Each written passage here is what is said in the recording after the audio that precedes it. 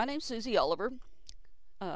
Today I wanted to show you a spinning box that I got going on the web browser.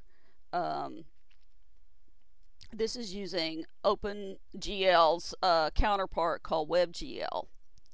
And it used a little bit of HTML to get it going and some JavaScript and jQuery.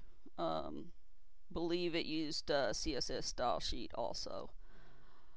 Now I did not write all of this myself. I didn't start from scratch. When I was interning at TSD Media, they wanted to be able to make a spinning box and change the images on it and show one of their customers.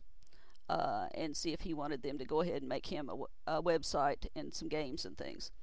And so I went looking around on the internet and found WebGL had a tutorial and some demos, and it showed a spinning box similar to this. So I changed things up and made it spin and change images on it. So anyway, I know how to handle myself on the web fairly well.